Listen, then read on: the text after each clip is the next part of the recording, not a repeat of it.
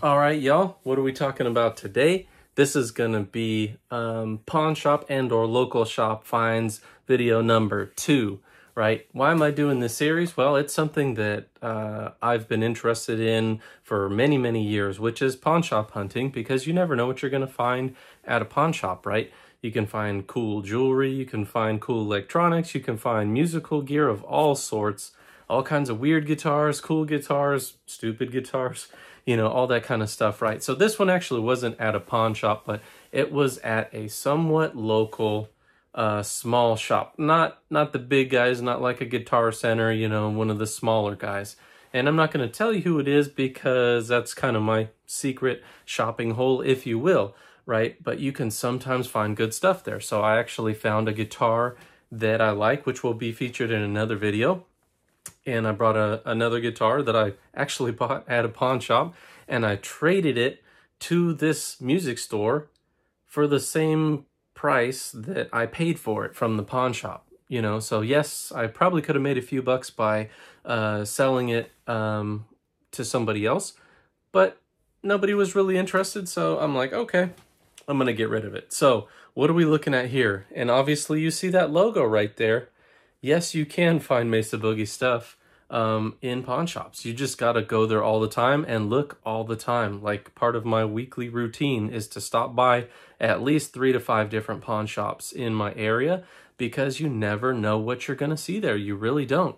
So basically what happened with this one is I stopped by this somewhat local shop, and they had a guitar that I wanted, and I was just poking around, you know, and then I looked down kind of in the back corner, and then I see a Boogie, and I'm like, oh, you know me, I love Boogies, right? So I looked down, and it was in a combo shell at the time, and it had a weird speaker, which wound up being a 10-inch Fane bass speaker. So that was weird, and they made like a little adapter for it, but it was a 1x12 combo, right?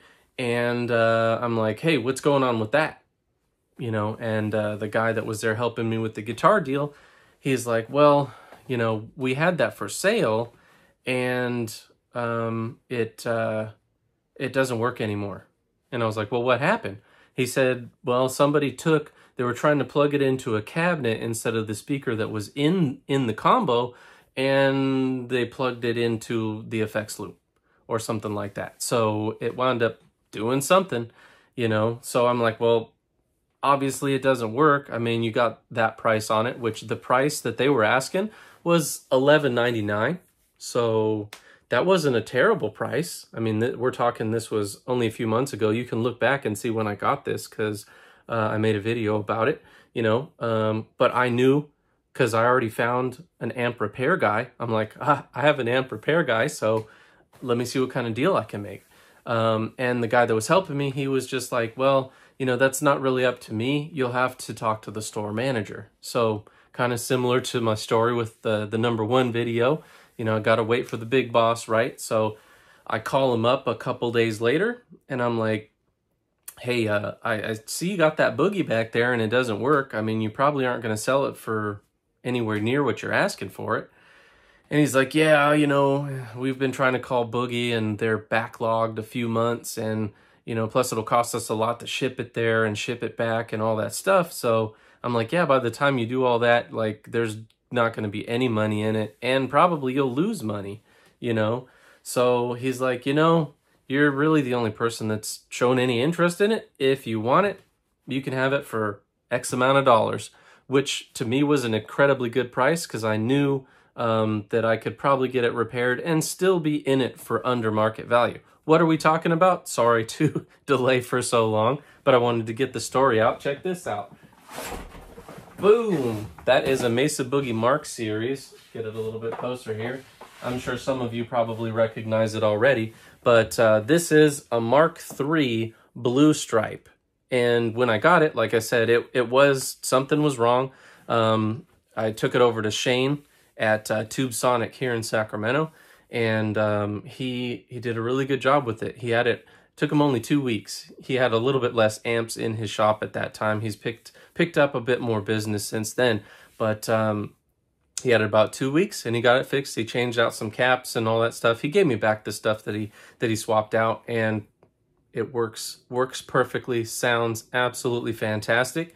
You know, you can see my other videos with the blue stripe versus the C plus and blue stripe with some old school Metallica tones. This thing absolutely delivers. I mean, you probably won't hear a bad thing from me about the Mark series. I might criticize them a little bit, Mark series versus Mark series, you know, but in my opinion, and it's a humble opinion, but I like the Mark series better than most of the amps out there. Little different, you know, it's very, very specific.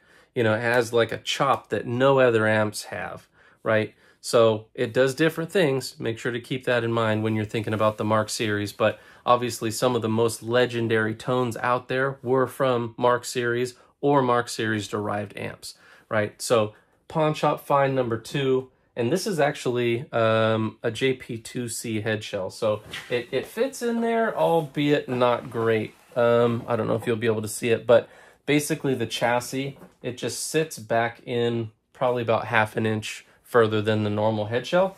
You know, I got it at an okay price, and otherwise it just bolts right in.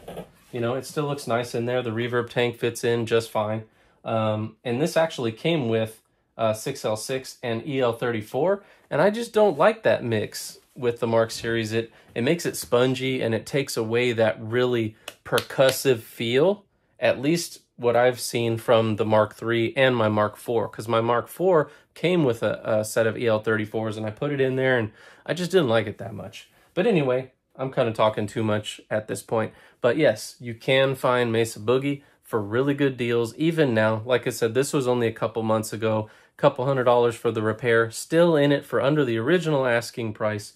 And that, you know, if I sell it, you know, I doubt I will, but you know, you never know. I've got like 16 Boogies at this point, but these things absolutely kick ass, right? So make sure you're checking your local pawn shops. If you live out by me, please don't check my pawn shops, because I want to get all the good deals, right? All right, guys, thank you. If you like my content, please like, comment, share, and subscribe, and I'll see you on the next one.